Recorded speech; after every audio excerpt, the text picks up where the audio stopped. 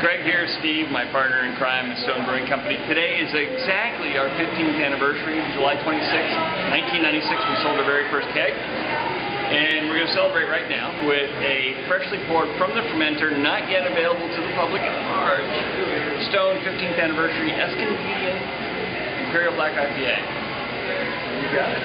Let's do it.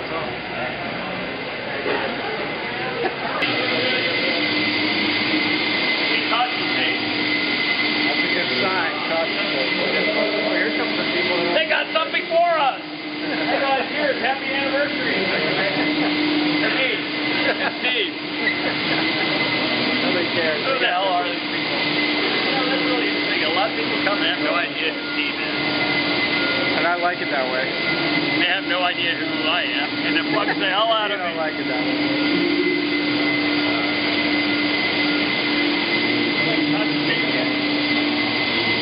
Ken, where are we going? Okay. Ken Wright, pouring for us here. Thank you very much. Don't give it all away, Ken. Trying out loud. This one's for Steve. Yeah, well, you know, we're down to the last 10% or so. I've been pouring very large glasses. Yeah, that's right. Give Steve less than you gave me. That's all I got to say. Okay. All right. Coffee. So how far is this batch, this particular fermenter from being finished? You know the answer? Well, yeah, it's chilling right now, so it's just a matter of running it through the filter one more time and then carving it up a little bit. Yeah. For a guess. It's interesting how different it is from the Sublime.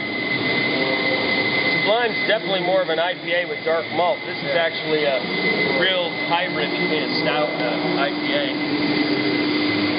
I told Steve that we should keep it all for ourselves. We actually decided to share it with others. We're actually having fresh off the fermenter pours for everybody for an hour tonight to celebrate our anniversary, as well as it's our fresh dinner tonight, celebrating things that were picked, caught, pulled, picked, whatever, within the last 24 hours. And hey, this qualifies as part of the fresh dinner. Not even ready all the way yet. That's fresh.